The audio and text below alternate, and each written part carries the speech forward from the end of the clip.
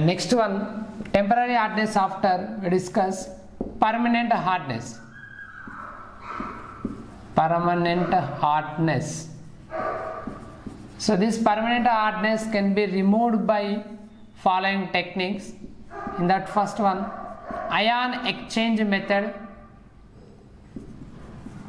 Ion exchange method or geolite. And second one is Kalgan's method. And next one, treating with washing soda.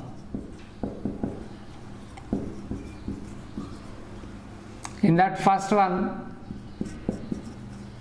ion exchange method or geolite.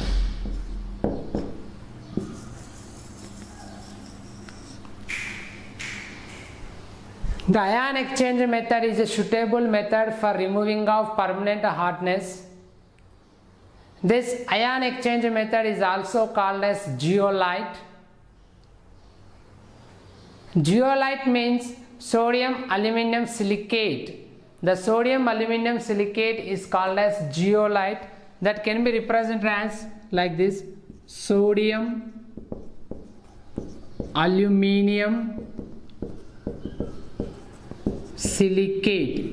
Sodium aluminum silicate is called as geolite, that can be represented as NaZ.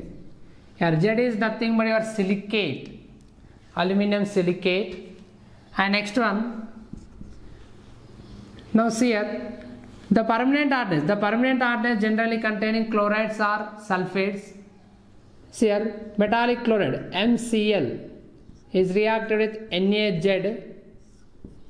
MCl2 is reacted with NaZ, converted to Mz2 plus NaCl.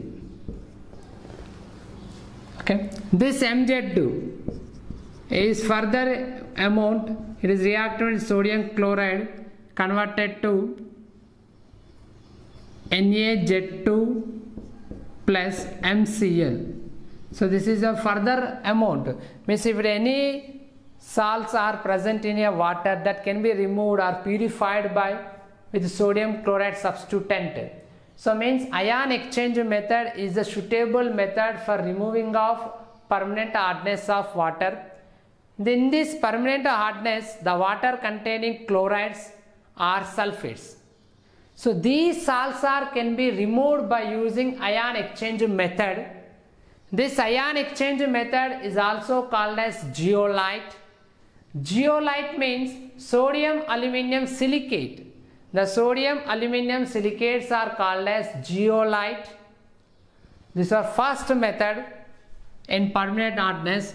And second one is Kalgan's method or Kalgan method.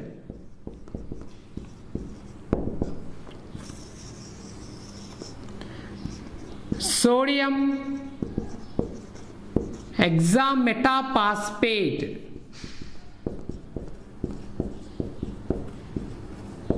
Sodium hexametaphosphate is called as Kalgan. Kalgan means sodium hexametaphosphate. Its chemical formula, its formula is Na6P6O18. O18 is the chemical formula of Kalgan. Okay. This Kalgan is reacted with sodium metal or Na6P6O18. During electrolysis, it converted to Na plus to Na plus. Remaining is Na4P6O18 minus 2. This is your electrolysis process or heating. This Na4P6O18 minus 2 is reacted with metal, means M plus 2, it converted to Na2M P6 O18 minus 2 Na plus. Okay, so these type of reactions are taking place in Kalgan method. Okay, Kalgan means sodium hexametaphosphate, and next one is treating with washing soda. And next method is treating with washing soda.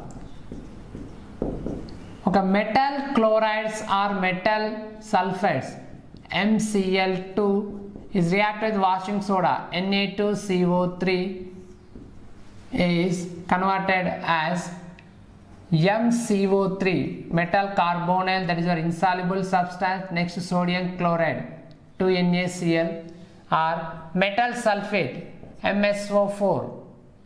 So this MsO4 Na2SO4 or MgSO4, magnesium sulfate.